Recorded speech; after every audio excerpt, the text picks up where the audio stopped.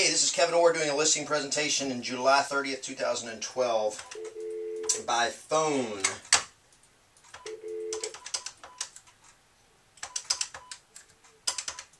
I tried to call just a second ago and apparently I got a wrong number.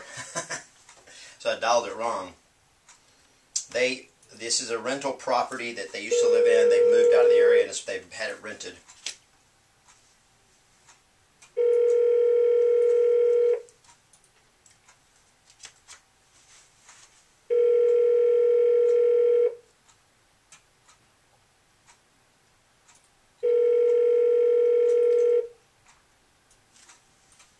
Thank you for calling Aerodyne Electronics. We appreciate your business. Well, I'm getting voicemail. Please leave a name and number. We will call you back as soon as possible. Thank you.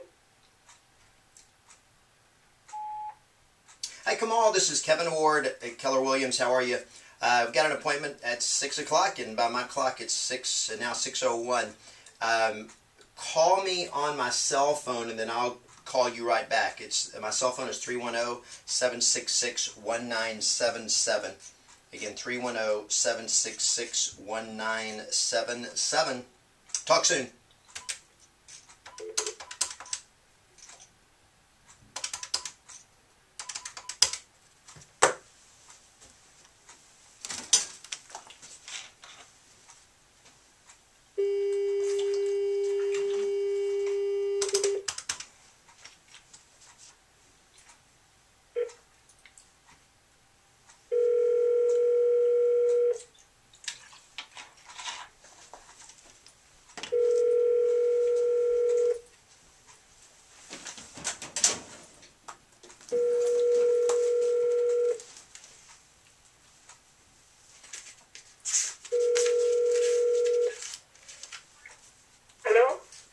Hello, Nazreen. It's Kevin Ward.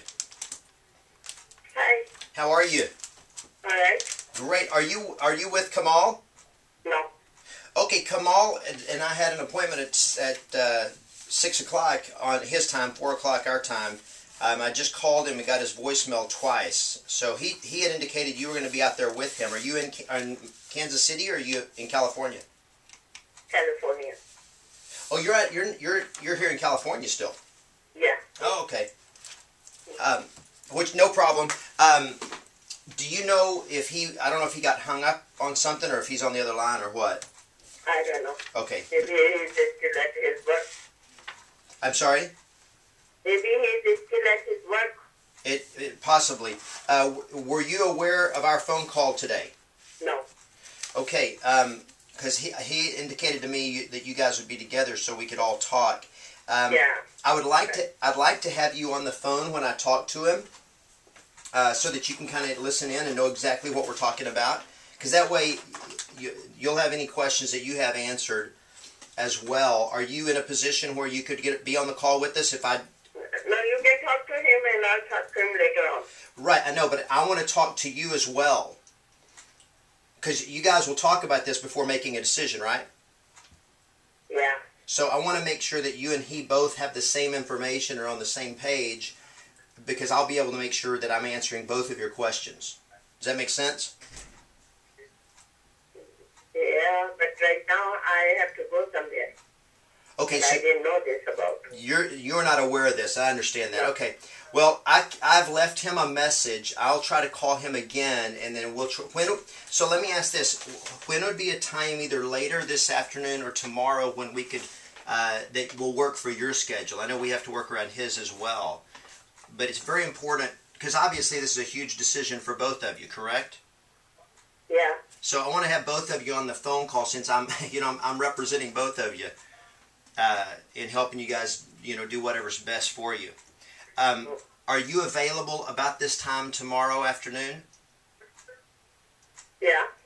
Okay. Let me talk to as soon as I can get a hold of Kamal. We'll just kind of try to set that up and see if I can set it up for tomorrow, where that we can all three be on a conference call. And that way, I just want you to be aware of what's because you're going to have questions too, and I can probably answer them better than he can.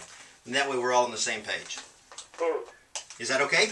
Yeah, all right. Awesome. Well, I will talk to him, and then I will. Do you get his email as well, or do you have your own email that I could CC you? No, I can take this one also. I can go in it. Okay, good.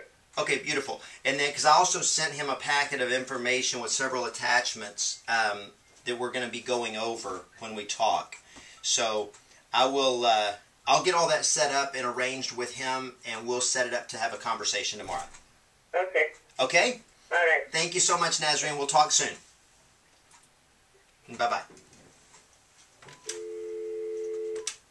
Okay, well, that's how you reschedule when one of the decision makers is not informed and does not show up. Okay, so now I'm going to call him again and see what we can do to wrap that up.